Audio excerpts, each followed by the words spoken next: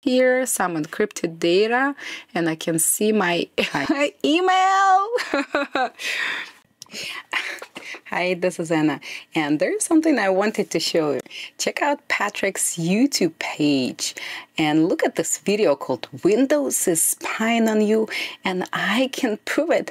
Hey, I felt a little bit naked here because unlike Patrick, who uses Mac, I'm actually a Windows user. So I wanted to try and replicate what Patrick showed in his VM environment, but on my actual Windows computer. So, hey, if you have a Windows on your own, I'm gonna show you some steps you can take to see what your Windows computer is leaking about you.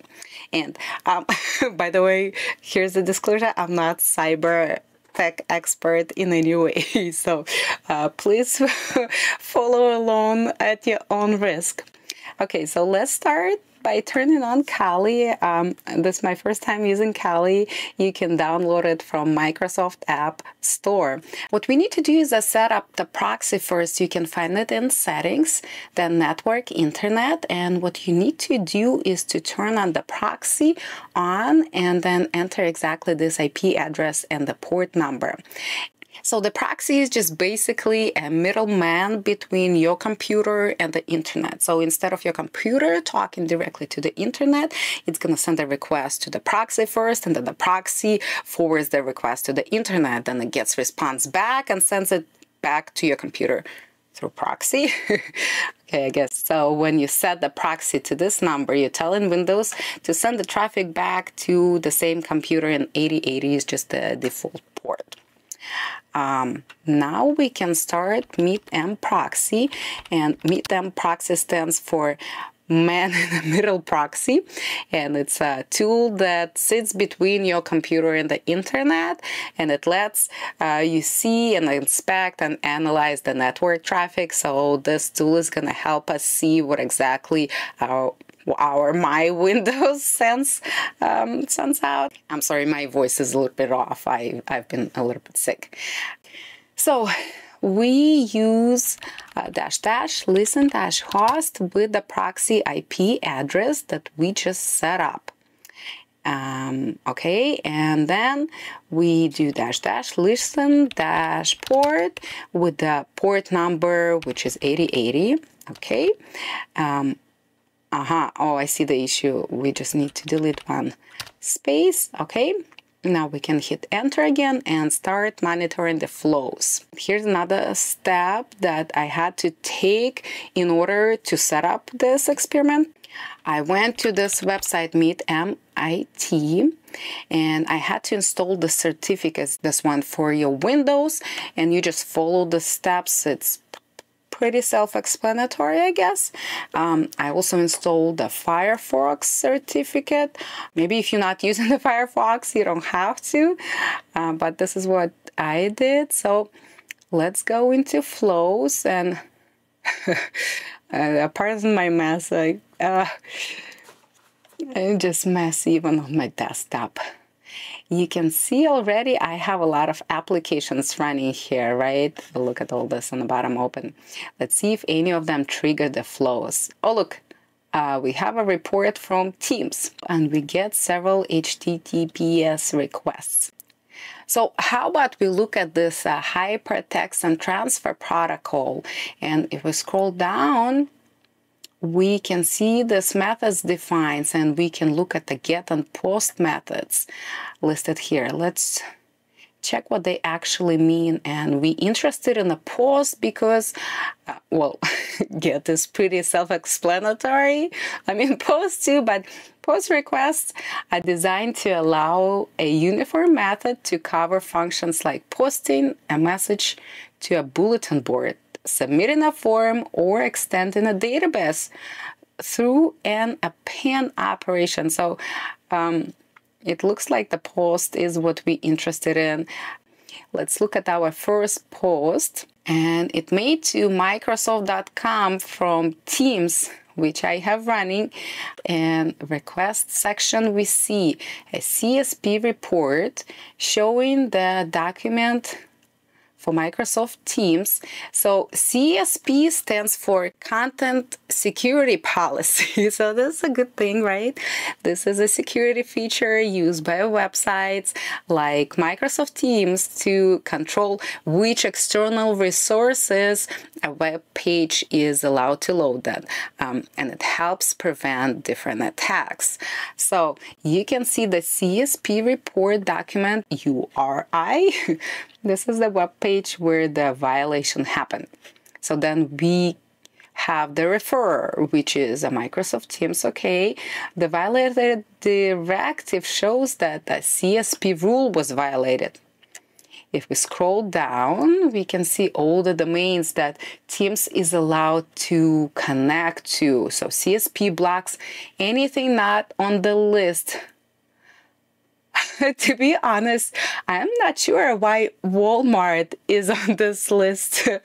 I don't know why Teams needs to send my information to Walmart. Oh, come on, Chase. Come on, Coca-Cola. Why is all these companies on this list? Are they partners with Teams? Okay, so I don't see anything in the response section, and it's just some details about the client connection and service certificates. Nothing interesting there. So let's get out of this one, and I'll look at all the post requests that were made while my apps are just sitting there. I wasn't even clicking anything. There is no way of telling which app triggered which post request, but let's look at the post request made by Teams again, since at least we know which app made this. Let's open the next one. It all looks the same. Let's scroll down to the bottom, and you see a blocked URI and some WebSocket information. So this shows a specific WebSocket connection that was blocked. Teams tried to connect to an endpoint, but CSP prevented it. Let's go back and click the next post request. Oh, look, this one is from Teams again. Okay, are we gonna see anything new? Like, okay, you please keep watching, okay? I'll bet we're gonna find some post requests made by something else than Teams. So let's scroll down and look at this request. This looks very different. It shows the user agent that I'm using Windows 10 Safari. Now let's scroll down to the JSON section, and this tells Microsoft where the request is coming from. We see a registration ID, so it looks like this report is associated with the previous violation report. So this just seems like it helps Microsoft identify where the request came from. Okay, let's scroll to the newest request and try poking around my settings section now and see if that triggers anything. Going to the home section gives us a login live post. Okay, let's look at it. Oh wait, I think I accidentally clicked get. Okay, never mind. This is another post made by Teams. Okay, let's look at it anyway. Scrolling down, we see App Store options here. Apparently, Microsoft Teams isn't just a chat and a call app. It also has a built-in app store where you can install extra apps. And this JSON snippet just shows how it filters those apps, like include suggested apps, true, and include Copilot, false. I guess there is no Copilot with my Teams. That's why it's set to false. Okay. How do I set it to true? I need me some Copilot. It's still Teams. Everything is Teams. Let me click System in my setting. Okay, that didn't trigger any post requests. Bluetooth and devices, still nothing. Accounts, let me click that. Okay, now finally something different. This was sent from loginlive.com. Let's look at what this HTML file tells us. I see some authentication info here, some encrypted data, and I can see my email. Let's look at the response section. I see an action taken and it says issued. So issued, I guess it means that the request succeeded and I can log in now. I don't see anything suspicious here, do you? Hey, please leave me a comment if you do see anything suspicious, or if I accidentally showed any of my private information and just delete that part. Please let me know. Okay, so we're not going to be looking at any more Teams posts, but please, any cyber tech experts, is this information considered spying on me? There is only one thing that I was very suspicious about. Walmart and Chase being on the list of associated domains for Teams. I don't know why. But hey, leave a comment. What do you think? And I'm signing off. Bye.